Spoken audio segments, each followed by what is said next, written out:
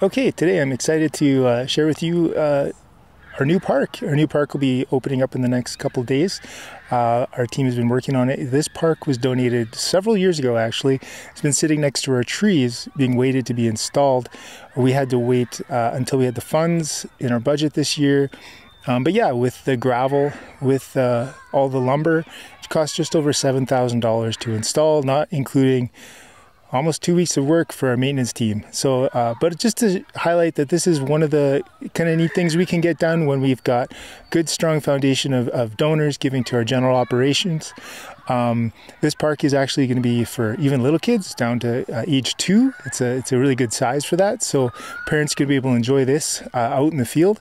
But yeah, if you want to see more projects like this happen and want to be involved, you can donate at campnakamun.com in general operations, or our capital campaign. You could head on over to canadahelps.org, search up Camp Nakamun, you can give monthly donations, and we can get tons of projects like this done, continue to improve this place for our guests and campers to enjoy.